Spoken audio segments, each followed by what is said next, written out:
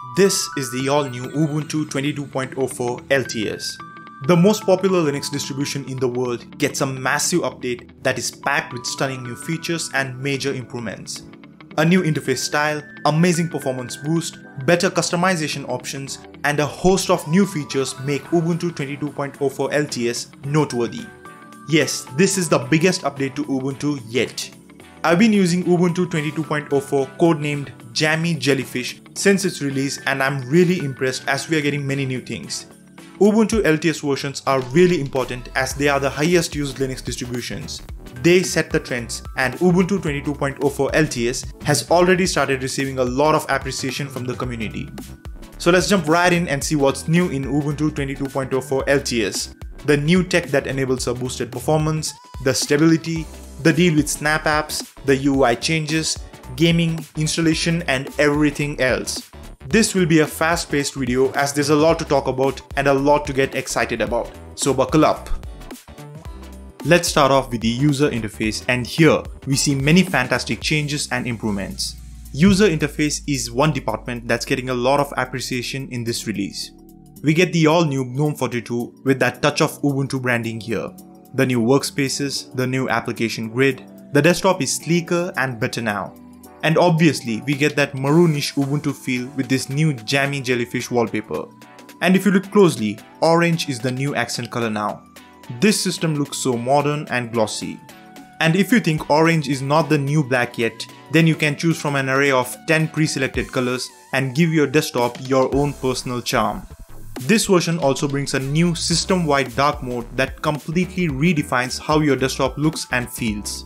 Gnome 42 is getting a lot of attention because of this dark mode, because this is so polished and that attention to detail can be felt. All the applications look so gorgeous with this theme, and there are no inconsistencies or irregularities of color in any application, pre-installed or third-party. So this is dark mode done properly on Linux. Even the light theme is very refined. Ubuntu has always been one of the finer Linux distributions as far as aesthetics and refinement are concerned. The theme, animations, and the fonts especially have always been top class in Ubuntu, and the same high quality continues with 22.04. Customization options are also very good this time around. Along with additional accent colors, you can also turn off the panel and use it as a dock as you would in stock Gnome. This is a very good option as I'm sure many people would love to use Ubuntu with more of a stock Gnome look and feel. I'm very happy with the user interface. It looks so elegant and the experience of using the new Ubuntu is just amazing. Ubuntu has had a long journey experimenting a lot with user interfaces, and I'm glad that we have arrived to this gorgeous UI. Ubuntu 22.04 LTS brings good tidings in the performance department too. Most significantly, we get dynamic triple buffering, which delivers dramatically improved responsiveness to the system. Ubuntu's user interface now runs visibly smoother because of this dynamic triple buffering technology. Mid-range laptops and desktops will benefit hugely from this. If you use Intel integrated or AMD graphics, Gnome now runs that much smoother. This new technology makes stuttering and lag almost non-existent in the user interface. You get better frames per second in the UI, almost double in certain situations. You can try this out on your computer. If you previously had any lag or stuttering in Gnome, like when opening the application grid or workspaces, these are gone now with this Ubuntu. The interface feels butter smooth. This works with NVIDIA, AMD, and Intel integrated graphics. If you use a high frame rate monitor, dynamic triple buffering makes it a visual treat. A fluid fast visual treat. Dynamic triple buffering was supposed to be included in Gnome 42 update, but was cancelled in the last minute. But Ubuntu included this tech in 22.04 anyway. Ubuntu 22.04 LTS is the first Ubuntu version that works on Raspberry Pi 4 lineup with full desktop environment. That too heavily utilizes this dynamic triple buffering. Gnome 42 desktop environment also brings in a lot of performance improvements. With Gnome 40 plus versions itself, we started seeing a smoother experience. With the introduction of GTK4 and libadwaita, the performance of application has also improved. So as more and more apps get updated to GTK4, we can expect better performance from these apps. Ubuntu 22.04 LTS uses Wayland Display Server by default. Wayland provides better performance everywhere. Mainly in the UI and web browsing, you'll notice improved performance. Another noticeable advantage of Wayland is screen tearing issues on older computers are fully solved now. Wayland has reached that appreciable maturity point, so I think it's good that Ubuntu has gone with it as the default display server. But Nvidia users will not be getting Wayland yet, but the performance is still good, so no worries. We also see a good amount of incremental performance gain over the last LTS version. Thanks to a host of performance improvements, everyday computer usage definitely feels smoother now. App switching, browsing, day-to-day tasks all run very fast. Even for heavier things like gaming and compiling, you can expect a decent performance. Performance-wise, I can tell you, you're really going to enjoy using this system. Ubuntu 22.04 is an LTS release. LTS is short for long-term support. This version will be supported till 2027 and will receive security and maintenance updates for the next 5 years. These LTS versions of Ubuntu are the highest used Linux distributions in the world because they have some clear advantages like superior stability and high degree of dependability. Ubuntu 22.04 LTS comes with very high security standards. That's why this is used in servers and critical computing situations.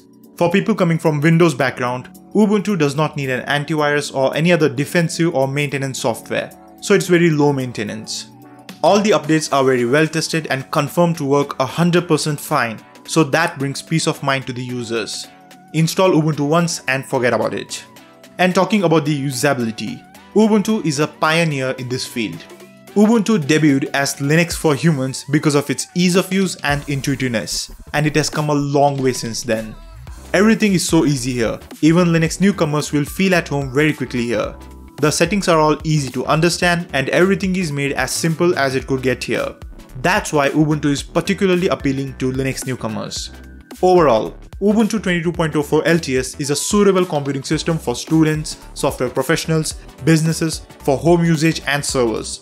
You can use this virtually anywhere you want. It provides a dependable computing environment. Just have some fun and get some work done. Software availability is just phenomenal on Ubuntu. Ubuntu, as the most popular Linux distribution, gets a lot of special attention from software vendors. Many top vendors test and publish their software with Ubuntu in mind, and software availability has only gotten better and better with snaps. Let's talk about snaps in a minute. Out of the box, Ubuntu 22.04 LTS comes with a good number of pre-installed applications. There is a browser, an email client, Office software, and other utilities that make Ubuntu usable immediately after installation. Then you can download and install software from the Ubuntu software store. Here we get thousands of amazing software. Pretty much anything you want can be installed from here with a single click. In the Ubuntu software store, Snap apps are prioritized over traditional .deb packages. But you can easily select .deb packages from this drop-down. Ubuntu software repositories contain around 60,000 well-tested packages and they all are easily installable. Although Ubuntu is encouraging users to install and use Snap software, they are not neglecting their .deb software repositories. Ubuntu official repositories are still amazing and teeming with top quality, well-tested packages. Now coming to Snap packages. Ubuntu software store is filled with them and these snaps bring us all the software in their newest versions immediately after their release. Yeah, with snaps, you are not restricted into using older package versions, which can be an issue at times on distros like Ubuntu and Debian. You get the latest versions of all the software always, as these snaps are maintained by the software developers themselves. But snaps have received more than their fair share of criticism, and they have their issues like tediously slow first startup times. Snaps also have considerably larger footprint when compared to their .deb versions and so on. But they have come a long way since their inception. Snaps look so much better now as they integrate really well with system theming. Snap apps have slow startup times for the first time only, then on they open up instantaneously. Also, Canonical has recently announced that the Snap core will be completely rewritten from the beginning. Now this will be an opportunity to create something great, keeping the strengths of snaps and improving upon the weaknesses, weeding out the issues, and making snaps truly amazing. And I'm truly optimistic about this move. In other Snap news, in Ubuntu 22.04, Firefox is shipped as a snap. Before we even talk about this, the command to remove Snap Firefox and install .deb Firefox is given in the description below. Apparently, the decision to ship Firefox as a snap was a joint decision taken by Canonical team and the Firefox team, as it was getting exhausting for the Firefox team to test update, and maintain a version of Firefox for all the versions of Ubuntu. And there are 4 actively supported Ubuntu versions right now. I've been using Firefox Snap since I installed Ubuntu 22.04 LTS, and I haven't had any appalling experiences. It's the same pleasant experience as usual, but the first startup time is definitely noticeable, especially if you're on a hard disk drive. On SSDs, you should be just fine. But still, I prefer to use the native Firefox instead of the snap right now, so I'll be running that command. These snaps make the work of software developers really easy. Snaps eliminate the process of packaging and testing their software for so many different Linux distributions, and dependencies bring in a strong element of complexity. Snaps really make the whole process simpler by a considerable degree. Many major software vendors like Google, Nextcloud, and Slack have brought their software to Linux with snaps, and only because of snaps. So snaps do have their positive attributes, and I hope the best for it. Snap or no snap, Ubuntu provides best-in-class software availability. Anything you want can be installed here in a quick, convenient, and secure way. Gaming on the new Ubuntu is amazing too. Not just Ubuntu, but Linux as whole has become recommendable for gaming because of some huge advancements in Proton. Proton is a fork of Wine which is being developed at a rapid pace by Valve. Valve is the parent company of gaming giant Steam. Steam has done extraordinary work in making gaming on Linux what it is today. Many top games are now available on Linux natively, and even games which are not available on Linux can be played on Linux with Steam Play. Games like Cyberpunk 2077, GTA 5, The Witcher 3, and many more amazing top titles can be installed from Steam, and they run like they are Linux native. The performance is great and there are no installation hassles. So yeah, gaming did pick up on Linux thanks to Steam. And since we are giving credits, Wine deserves a huge thanks. Proton, Steam Play, GTA 5 on Ubuntu is all made possible only because of what the amazing contributors of Wine did. They started it all, so a huge shout out to them. There are also a good number of amazing games in the software store. Xonotic and 080 are my absolute favorites. You can also install Steam from the software store or get it from Steam's official website and get gaming. Enable Steam Play from the settings to run non-Linux titles. The performance on the new Ubuntu is good too. You get the latest of all the GPU drivers automatically installed, so you'll be getting the best out of your hardware always.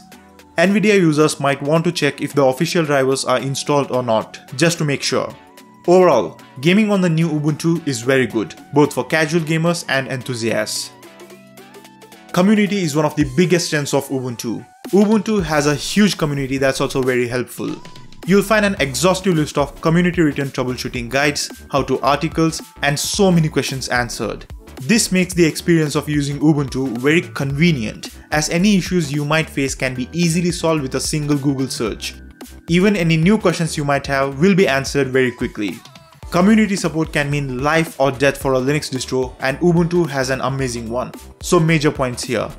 Ask Ubuntu forum is an amazing resource where even most hardware specific issues are solved, and everything is so beginner friendly, so even Linux newcomers can use Ubuntu easily. Ubuntu has a very simple and straightforward installation. Everything is easy to understand and very beginner friendly. You download the proper ISO file, flash it onto a USB stick, live boot into it, and start the installer. Ubuntu gives us simple automated options like erase disk and install Ubuntu, and install Ubuntu alongside other operating systems. These two options make Ubuntu very accessible for Linux newcomers. Be mindful that the erase disk option completely wipes your data. There are advanced options like manually partitioning your drives too, which I tend to use most of the times. After installation on first boot up, the Welcome app helps you get started with Ubuntu quickly by configuring some settings and installing some apps. And coming to drivers, all the drivers including Nvidia GPU drivers are automatically installed when you select the Install Third-Party Software option. Installing the new Ubuntu takes around 15-20 minutes and is a very simple process. But people who are new to Linux might need some guidance, so I've linked the step-by-step Ubuntu 22.04 installation guide video in the description below. Ubuntu 22.04 LTS Jammy Jellyfish is a gold standard operating system. In every department, be it the user interface, performance, stability, everywhere it scores top points. Ubuntu has had its criticisms, and there's nothing wrong in calling something slow if it's slow. I'm all for constructive criticism. Feedback is very crucial for growth, but I absolutely hate it when someone tries to do something new, something innovative, and gets chastised for it. I'm really happy to see this release as it is one step closer to that fabled ideal Linux distro. There is room for improvement, but today I'm happy with Jammy Jellyfish. As for snaps, we have a choice to not use them, or use them as they have some clear winning points. All in all, this is a major release that will be used in millions of systems across the globe, and Ubuntu developers have put out a product that's high quality and deserving. The download link is in the description below, do check it out. If you enjoyed this video, do consider subscribing to the channel as I have some major Ubuntu videos planned. Next up, check out the top 20 things you must do to get the most out of your new Ubuntu installation. This is Linux Techs signing out.